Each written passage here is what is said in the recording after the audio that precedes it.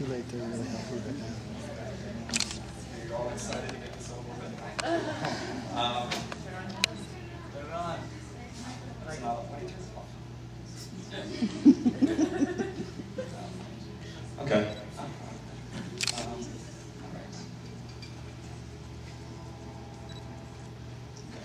Hello everyone, my name is Alex Wright. I'm a marine science student at the University of Delaware. This summer I spent my internship at the Southwest Science Fisheries Center in La Jolla, California, studying the aspects of the physiology and ecology of the Opah lamprey vittatus. So today I'm going to give you a little bit of background, and switching on here.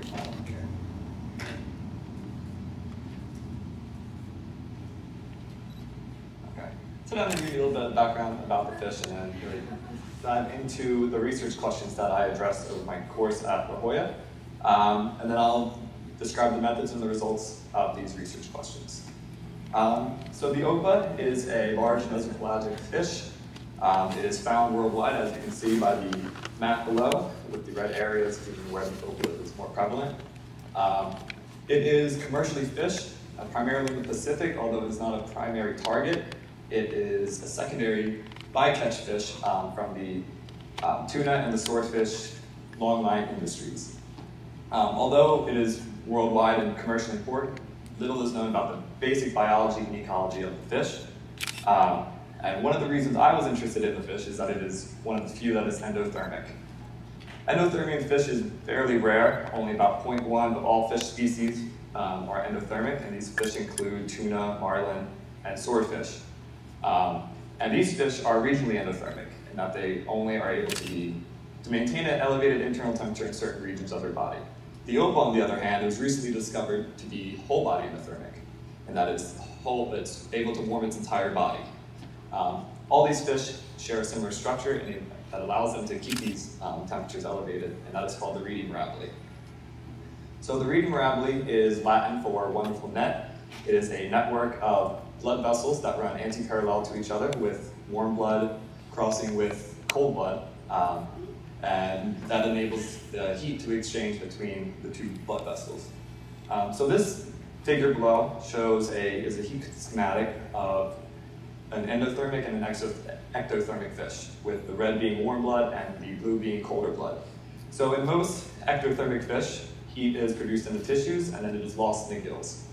However, in endothermic fish, heat is produced in the tissues, but then maintained and regionally conserved via the reed. So the heat stays within the tissues that is produced. So this metabolic heat is produced by metabolic reactions, and as we all know, oxygen is required for these metabolic reactions to occur. So how do fish obtain their oxygen? Well, fish have a structure called the gills, which I'm sure you've heard. And gills are composed of 4 gill arches on either side of the fish's head. And then on each gill arch, there are several hundred gill filaments. And then on each gill filament, there are several hundred gill lamellae. And these lamellae are the location of this gas exchange, where oxygen enters the blood and carbon dioxide exits. So if we wanted to be able to quantify how much oxygen a fish is able to take into its body, we would need to know how much surface area the gills possess. And to use that, we would utilize this equation right here, multiplying the length of all the filaments, multiplying the length of all the filaments by the number and area of the lamellae, which are the gill filaments.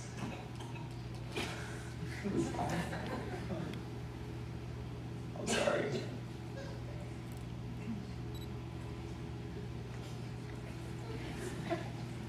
Okay. What a great way to end the morning. So yeah, you would multiply the length of the filaments by the number and the area of the lamellae, which again are where this gas exchange is occurring. So relating this to the Opah, as I mentioned, most of the heat is lost in the gills. So the Opah have a reedy mirabile in the gill arches that is able to maintain the heat within the gills and around the surrounding tissues. If we were to look at the reed more closely, we would see the anti-parallel blood vessels, where the warm blood is represented as the red blood vessels and the colder blood is shown as blue. And you can see that they are right next to each other, enabling this cross-current heat exchange to take place. If we looked at a temperature profile of the fish, we can see that the position of the reed enables the fish to maintain its entire body at an elevated temperature. Obviously, with the more warm areas around the brain and the location of the gills. And this figure shows you what this would look like in the environment. This fish, this is a 3-hour time series with temperature and depth on the y-axis. And shown in the red line is the internal temperature of the fish, and the blue line is the external temperature of the water. And you can see that the Opah has a much higher internal temperature relative to the highly variable and much colder external temperature. So my research was broken down into 2 specific research questions. How does the Opah gill morphology adapted to meet the metabolic demands of endothermy? And what are the ecological implications of these adaptations? With the overall objective of gaining a better understanding of the physiology and the movements of the Opah. So addressing the first question, I developed 2 hypotheses: that the gill morphology would optimize the heat exchange in the gill reed, and that it would increase the respiratory surface area in the gills. So to look at the first hypothesis, I removed a cubic centimeter of the gill reed from the dorsal and the ventral reed in the first gill arch, and then cross-section these samples and analyze them under a light microscope. And here we have the blood vessels. So the measurements that I was interested in making were looking at the blood vessel circumference and the blood vessel diameter and the proportion in contact with adjacent blood vessels. So this is what I came up with. So on the top blue plots, we see that we have blood vessel diameter plotted with gill surface area and total filament length and the weight of the fish. And as you can see, as the fish increases in size and in respiratory capacity, the blood vessel diameter also increases, which is fairly intuitive. As you get bigger, you're going to need more blood to supply your tissues. Now in the bottom plots, the red ones, we see the same X parameters plotted with the proportion in contact with the adjacent blood vessels. And again, you see a positive correlation with each of the 3, suggesting that as the fish increases in size and respiratory capacity, as again, the blood vessels in the reed also increase in, there is more heat exchange occurring between the blood vessels. So to address the second hypothesis, I measured the gill surface area of the fish. And to do so, I use this equation one more time. So what I would do is I would count the number of filaments on each gill arch. I would take measurements of representative gill filaments to calculate the average length. I would then remove those representative filaments and estimate the lamellar frequency by counting the number of lamellae per millimeter. I would then take out a representative lamellae and measure the area of the lamellae to get the overall gill surface area. So in plotting the data, this shows a comparative plot of several species of fish, as well as the measurements I made with the Opah.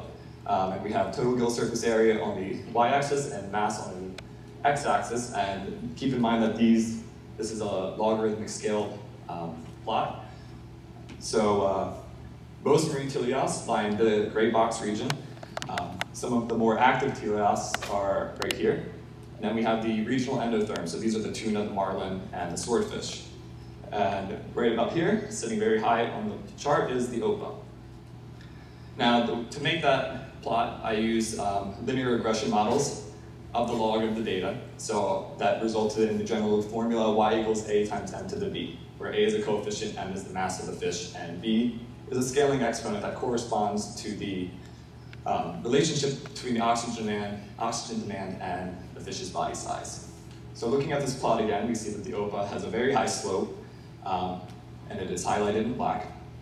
So where most fish have a scaling exponent of 0.8 to 0.9, the Opah has a scaling exponent of 1.16.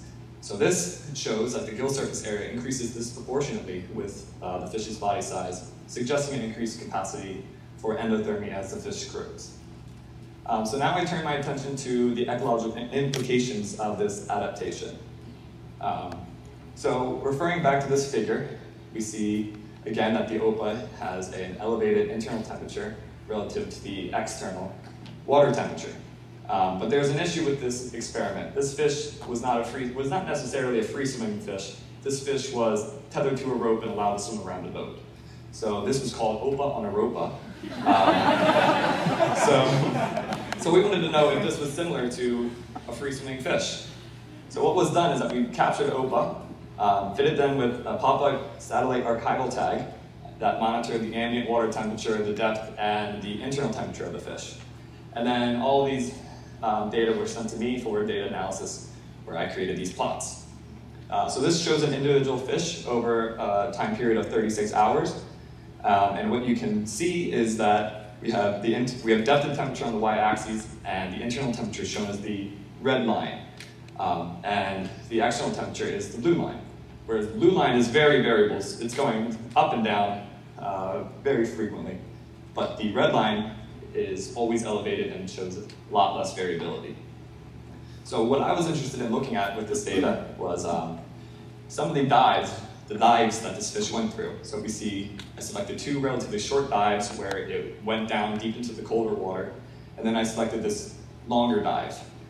And then looking at them, notice that the 2 shorter dives, the fish spent about 30 minutes below 12 degrees Celsius. And in that time, the fish had 15.2 and 16.4 degrees Celsius internal temperature, with the average temperature difference between the fish and the water being 4.9 and 5.2 degrees Celsius.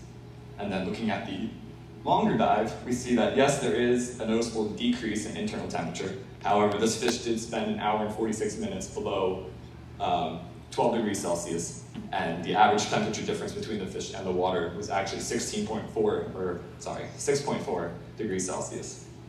So this has enormous ecological implications, because this is showing that the fish frequently makes deep dives into the colder water where it is likely foraging for food. And by having an elevated internal temperature, the fish is able to outmaneuver and outswim many of the prey items that it is encountering as it enters these deeper waters. And also, warmer temperatures are just energetically a better way of going about operating. So now we have a better understanding of the ecological implications of why this fish is warm-blooded and how it benefits the fish. So in summary, both the blood vessel diameter and the proportion in contact with adjacent blood vessels increases as the fish grows. The Opah has an increase, a much higher gill surface area than most other fish, and the fish shows a disproportionately high increase in oxygen demand with increasing fish size, suggesting an increased capacity for endothermy as the fish grows.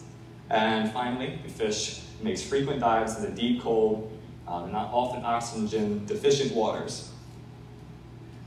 So these findings are important for understanding the movements and the physiology, the life history and habitat preference of the Opah. And they also are important for fisheries managers so that they may be able to make sustainable implementations for the future, as the Opah continues to be a commercially important fish. So in the future, more in-depth measurements regarding the reef and the gill specializations of the Opah will take place, and continued Opah tagging, because we literally know nothing about the ecology of this fish. So we need to gain a better understanding of the population structure and dynamics in order to ensure that this fish is around for a much longer time. And personally, I plan on continuing to study fish endothermy, as well as studying the movements and migration patterns of highly migratory fish species and stock assessment. So maybe I'll even go back to the Southwest Fisheries Science Center in the future, assuming this presentation went well. It's not over yet. So in conclusion, I would like to thank my mentors, Nick Wegner and John Hyde, as well as all the crew members and people associated with the studies that I've referenced throughout this presentation, because they did most of the data collection for me. And I would also like to thank the scholarship team for supporting me throughout my experience as a Holling Scholar. And cue my truck, because this is over, and I would like to take any questions at this point.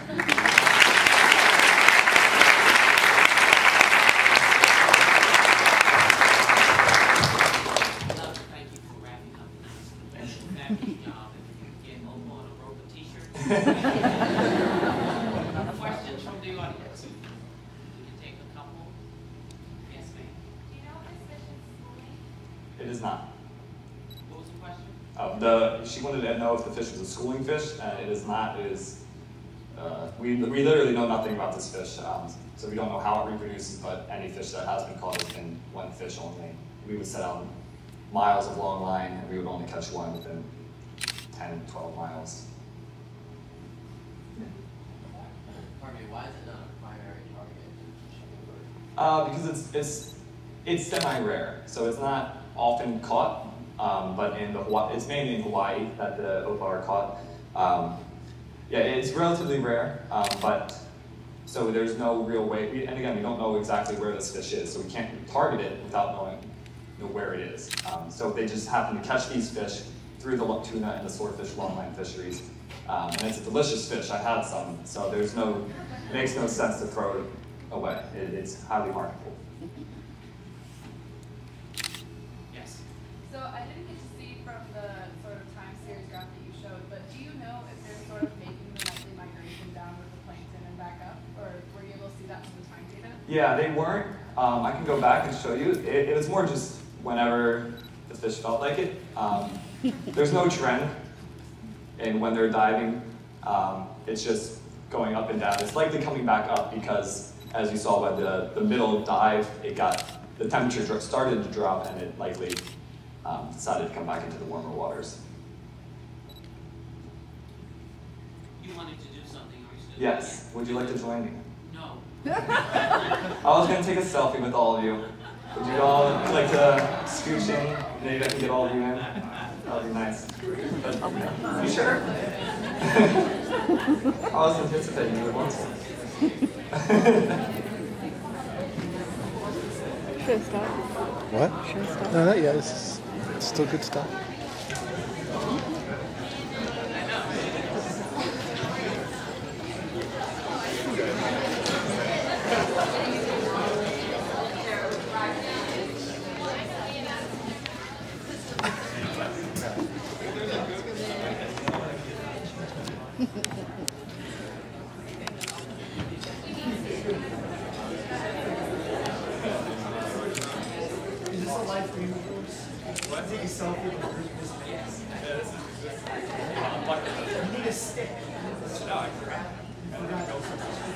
Alright, everyone ready?